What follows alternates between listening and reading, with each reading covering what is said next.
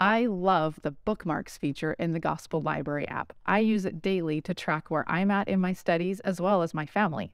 Bookmarks make it so easy to remember where you're studying. Before I jump into bookmarks, if you're enjoying these videos, be sure to hit the like button below. To show you how to create a bookmark, first let's go to a spot in the scriptures. I'm going to go straight to Jeremiah chapter 1.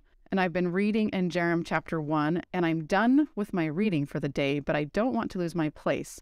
I made it to Jeremiah chapter 1, verse 5. What I'm going to do is come down here and click the bookmark icon, and I'm going to press the plus button.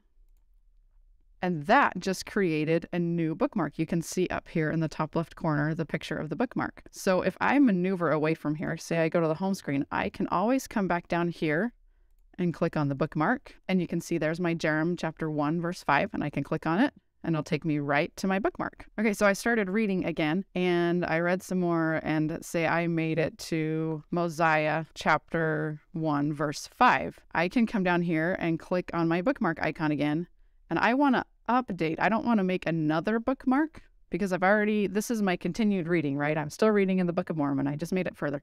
Instead, I want to click on this circular arrow over here on the right to refresh my bookmark. And that will save that now I'm in Mosiah chapter 1, verse 5. So I can come look at bookmarks down here and see there it updated my bookmark to Mosiah chapter 1, verse 5. And I could keep doing that as I read more. I can come down here, go to Mosiah chapter 2, verse 4, click the bookmark, click refresh, and then you can see here it's been updated to Mosiah chapter 2, verse 4. So within the bookmarks, there's a few cool features you can do. If you want to delete, you can slide over to delete a bookmark. If you come up here and click edit, you can click on the name of the bookmark and you can rename it. So say I want to call this my Book of Mormon study bookmark. I can rename it to that and click save. And now you can see it says Book of Mormon study and points me to Mosiah chapter 2, verse 4.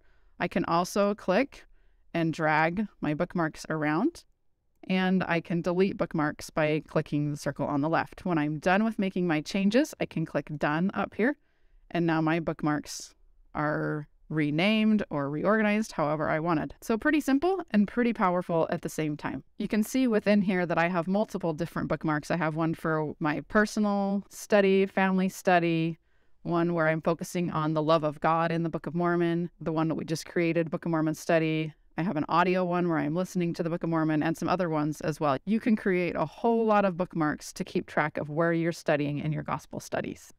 Okay, so start using bookmarks and stop forgetting where you're at in your studies. And if you enjoyed this video, be sure to subscribe to our channel so you don't miss out on future videos.